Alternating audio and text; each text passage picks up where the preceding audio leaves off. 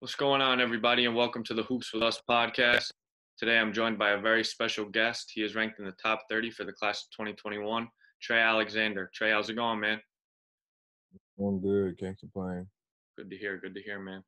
So, Trey, what have you been doing during quarantine to keep yourself busy, keep yourself active? I know gyms have just recently started to open back up. So, what have you been doing during the quarantine, man? Actually, my father has like his own gym that he's able to have access to. So I've been one of the very few to be able to actually get into the gym around this time. So I mean, I feel like it's been a successful quarantine. I feel like I'm trying to separate myself, get a little better than most guys, because I know not everybody has a gym right now. So I've been trying to separate myself this quarantine. Absolutely, for sure, man. So, Trey, for everyone out there that may have never seen you play before, just describe your game for us if you could.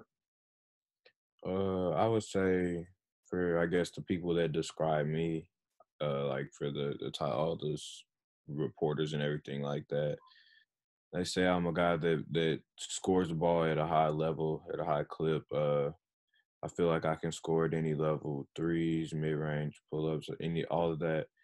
I feel like I'm a good two-way player also. I feel like I play defense at a pretty high level also. But most people say that I'm a great scorer. They feel like I know how to get my shot off in my spots or whatever you want to call it. But they say that I'm an elite scorer. So Absolutely, man. Yeah, I agree for sure.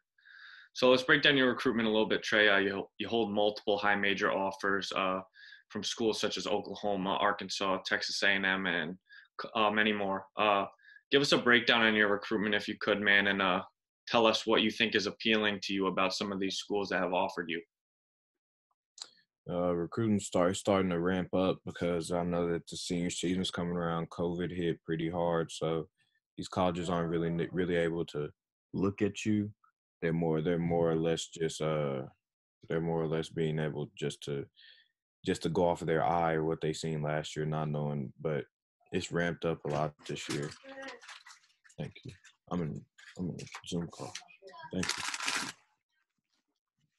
But yeah, it's been starting to ramp up this year, and it's been getting kind of hectic. But most of the things that appeal to this step point that I stands out to me in most of these schools is that they seem to want to help their players and player development, like help to get their game to the next level, and they want to help their players, whether it be outside of basketball, in basketball, and that's just what I'm really looking for is a great player to coach relationship to where I feel like I can go to my coach and never have any problems in or out of a basketball standpoint.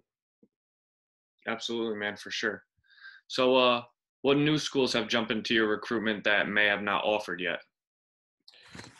Florida State has jumped into recruitment. I know that Marquette has, Colorado, Georgia, a couple schools like Arizona, Memphis. They've been starting to come around, but it's starting to ramp up a little bit. I'm loving it. For sure, man, absolutely. So, do you plan on? I know there's still schools rolling in, and that. Do you plan on cutting your list of schools? Do you have like a set date, or you're just taking it all in right now and just, you know what I mean? Yeah, me and my dad agreed on wait until the end of the summer to even start cutting down lists because we want to like make sure that all the schools that recruit me right now got to offer and everything before I started cutting down my list. But besides that, it's fair game right now. Absolutely, man. So, play for Heritage Hall for high school, man. Tell us what it's like being a part of that program, and give us a rundown on this past season and how it went for you guys as a team and for you individually. We actually had a pretty good season. We went 28-5, made to the state tournament, but weren't able to finish it out because COVID hit. So, but we were picked to win it this year, and it kind of hurt everybody, especially our seniors, because it was their last ride. Most of them guys won't be able to play basketball in college, and yeah, it really hit us hard. But I feel like we had a very successful season. We're only losing 5 games and playing more of a. Well, I think we had like 2 national tournaments, playing more of a national schedule, and only losing 5 games is pretty good. Absolutely. Just tell us what it's like playing on a national schedule and against some of the best teams from around the nation, man. It's going to be a very hard competition every night. That's what I love about it. I feel like it shows like who really works on their game. I feel like when you come around the national schedule, there are people that work just as hard as you, if not at the same level as you, and those are the guys that you want to be playing against in college. And so if you can match up well against those guys right now, then I feel like you'll be pretty successful at the next level and be able to help you show you what you need to work on in certain type of situations and help you take your game to that next level. For sure, man. So for AAU, you ran with Team Griffin on the EYBL circuit. Just tell us what it's like being a part of that program and some of your most memorable moments off the top of your head, if you could tell us some.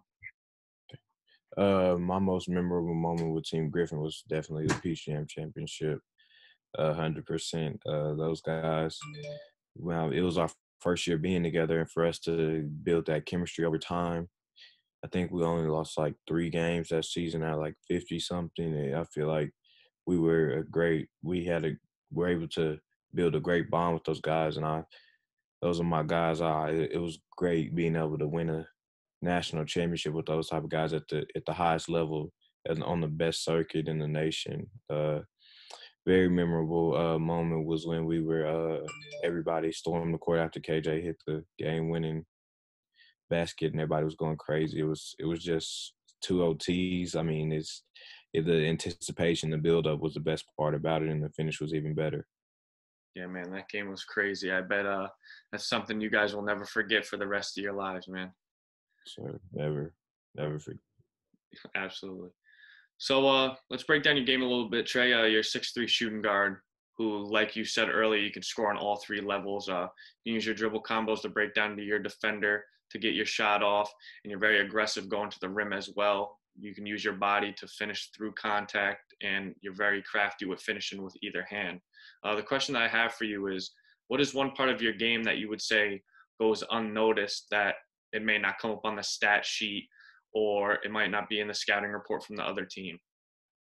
I think the biggest thing with me with Team Griffin was that coaches were wondering like if I'm going to be a combo guard and I'm only like 6'5" and probably play the point guard and the shoot guard at the next level.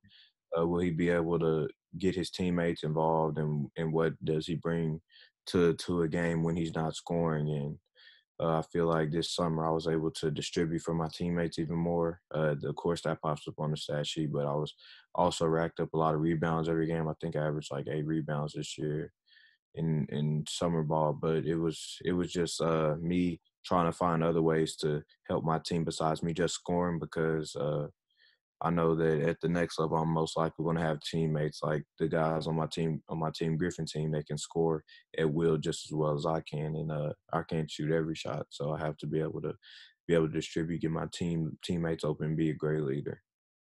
For sure, man. Absolutely.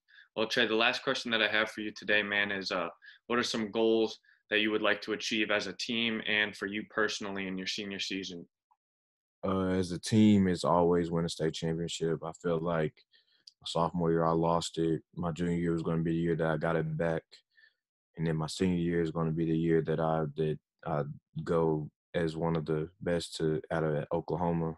Everybody's already starting to having to talk about it. Everybody's been hyping me up, all this other stuff, and there's a couple guys that don't think that I'm that good enough, that I'm not that good. So I feel like this year is more of a statement year for my team and myself. For my team, is definitely we want to definitely have win a state championship. That is the biggest thing with us. That's the biggest goal that we have every year, to hold ourselves to a high standard and make it to the state championship and win it. Personal goals.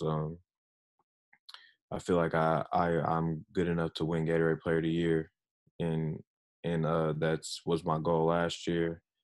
I think everybody was saying that I got gypped last year, but I lost to somebody that was a pretty good player in my opinion, Bryce Thompson, McDonald All American. But that's definitely one of my biggest goals, was definitely to be able to become Gatorade Player and lead my team to a state championship. For sure, man. Well, Trey, that's all the questions that I have for you, man. And I can't thank you enough for joining me on the show. Looking forward to watching you in your senior season at Heritage School, and looking forward to watching your recruitment continue to blow up, man. Thank you. Thank you for having me.